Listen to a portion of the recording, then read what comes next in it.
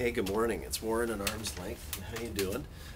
Last night I was thinking about the power of image in politics, because I kind of figured what would be on the front page of the paper this morning. There it is.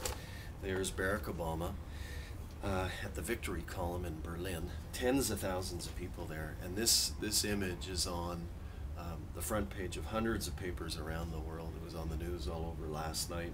Just an amazing picture. Here's another one associated with him. Rolling Stone last week, Obama on the cover. They don't even tell you who he is. There's no surrounding headlines, there's nothing. Just him smiling, little American flag. Contains a very uncritical interview. They don't challenge the guy at all. But just an amazing picture. Another example. When I wear this t-shirt on the street, a friend of mine picked it up for me on the Obama campaign in the States. I have people coming up to me and saying how much they wish he wins and what an extraordinary person he is. And what is extraordinary with this guy, along with all the other things about him, is how he has become an icon.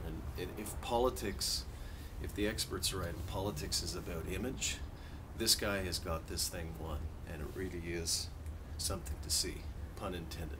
Anyway, have a great day. Just my thought about Obama and the big picture of the day.